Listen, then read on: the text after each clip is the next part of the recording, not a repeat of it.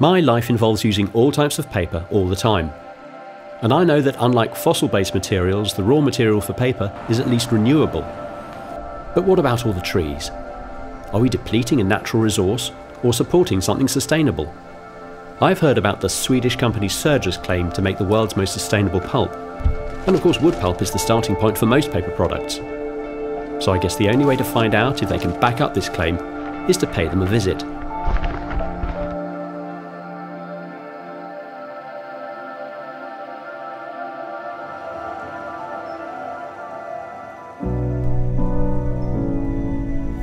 Now I'm standing here in the deep heart of Småland. I gather that Södra's forests are actually privately owned by its 52,000 members. I'd like to know how that leads to better outcomes in terms of sustainability, so I've tracked down a member and forest inspector. Hi, how do you do? Hi, Jonathan. Hi. Hi. Nice to meet you. Hiya. Good to meet you.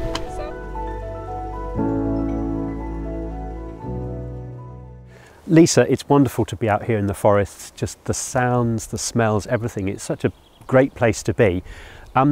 These forests are all privately owned, aren't they? Can you tell me a little bit about that then? Yes, it's true. It's owned by members who, like me and my family, have a long-term approach. Yeah. Okay. And we're members of Södra. I think the forest has many important values, like recreation, hunting, go out for a walk, or just enjoy the silence. Enjoy the beauty of it. Yeah, exactly. Yeah. I just love it. Oh, well, thank you very much for bringing me here. It's been a very special experience. Thank you. Thank you.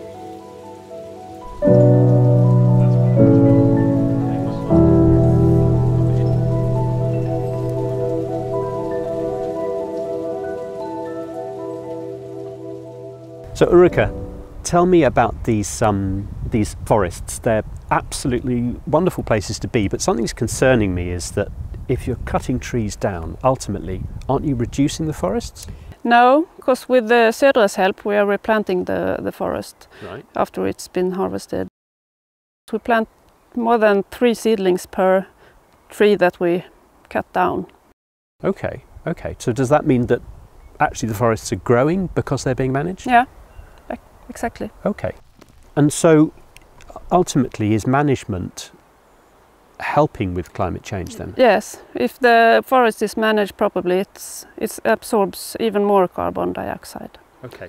So we can use forest products and feel good about the environment? I really think so. Okay, that's very good to know.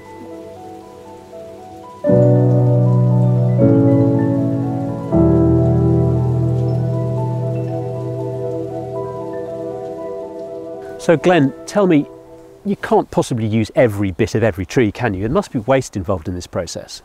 Not really. An effective use of the raw material is to use it for biofuel. You use it sometimes to protect the soil from compaction when you're driving out the machines. Right. So it is used, most of it, all the time. Right, okay. Tell me, climate change. Presumably that's got to be an issue. How is that affecting forestry? Well, it's affecting that trees do get sometimes attacked by insects, for example, because they're getting affected by the heat or the lack of water. Yeah. And also you have an increase of fire risks, also when it's very dry. Oh, okay.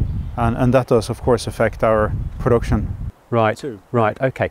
Now, the harvesting process itself, I guess that must create emissions. Oh, of course, of course. It's about 40% of the total CO2 emission from Södra. Yeah. But we're all the time working with make it more efficient and make it better.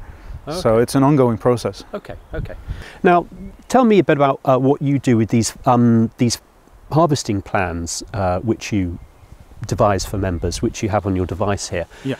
How does that affect biodiversity? How do you help with biodiversity? Well, it helps us, first of all, to identify it, where we have the high value plots on a plot. Yeah, and, high value meaning? Yeah, like it could be rare insects, rare plants, and it then helps us to protect them when we actually are harvesting and managing the forest. Right, okay. To maintain the beautiful place that it is. Absolutely. Healthy and productive. Yeah. Fantastic. Thank you. Thank you.